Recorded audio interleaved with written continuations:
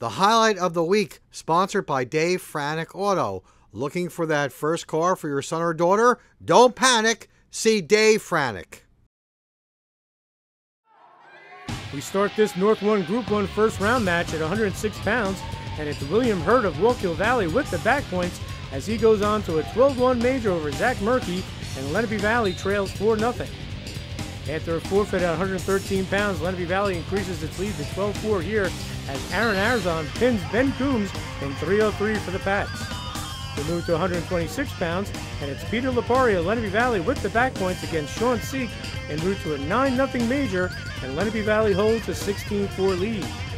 And a good one at 132 pounds, watch Glenn Haynes of Lenape Valley get the reversal of Joe Hocking in the third period to secure a 7-4 decision, and it's 19-4 Lenape Valley. At 138 pounds, watch Matt Benvenuto with the takedown in the pin as he decks Jim Lodema in 112 as the Pats take control 25-4. I wrestled him earlier in the season. He's always a tough component. We've wrestled multiple times throughout high school. I just knew that this is the last time I'll ever wrestle in this gym, and I knew that I had to come out with my best 6 minutes, and I wrestled well and ended up getting the pin.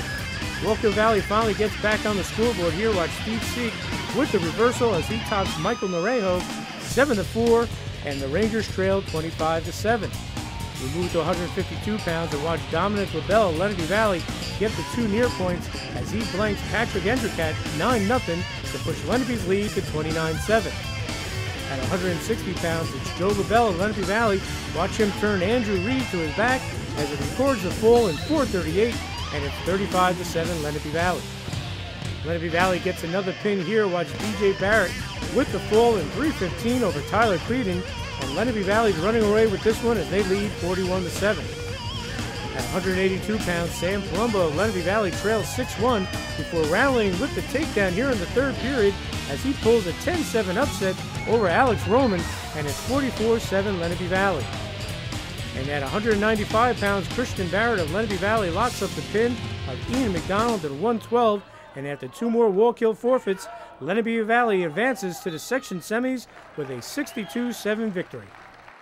Throughout the season, we didn't have a great record due to tonight was the first night that we wrestled with a full starting lineup, so we were pretty confident coming in, knowing that we already beat these Wallkill team, and it just goes to show 62-7 when we have a full lineup.